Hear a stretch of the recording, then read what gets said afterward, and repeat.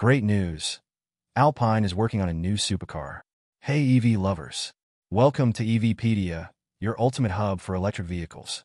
If you're as excited about EVs as we are, hit that subscribe button, give us a like, and drop a comment below.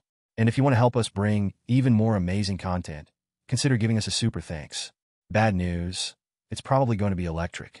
Even though we don't get the Alpine brand in America, we can still fawn over the no-nonsense A110 sports car from abroad. The Porsche Cayman competitor makes 252 horsepower and weighs a scant 2,429 pounds, and it sounds like an absolute blast to drive.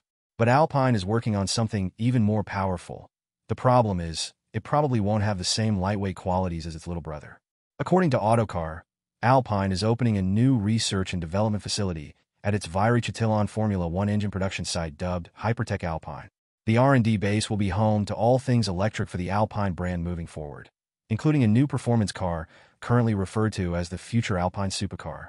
Clever. Creating this Hypertech Alpine Center is key to Alpine's development strategy and, more broadly, to the group's innovation strategy, said Alpine CEO Philippe Krief. It is a turning point in the history of the Viry-Chatillon site, which will ensure the continuity of a savoir-faire and the inclusion of its rare skills in the group's ambitious future while strengthening Alpine's position as an innovation garage. The yet-to-be-named vehicle will be built alongside an electric A110 and reportedly use Alpine's new future solid-state battery packs, designed for extreme operating conditions for supercar-type applications. It will also adopt ultra-efficient electric motors jointly developed with Ampere, Renault's new EV and software sub-brand. Visually, the new supercar should look similar to the Alpenglow Hy4 hypercar concept the company debuted back in May.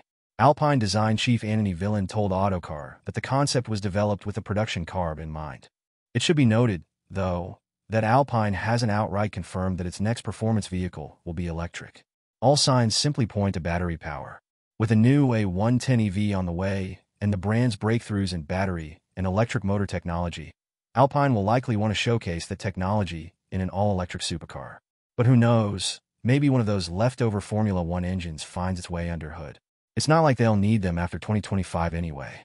That's it for today's episode of EVpedia. If you had fun, subscribe, like, and share your thoughts in the comments.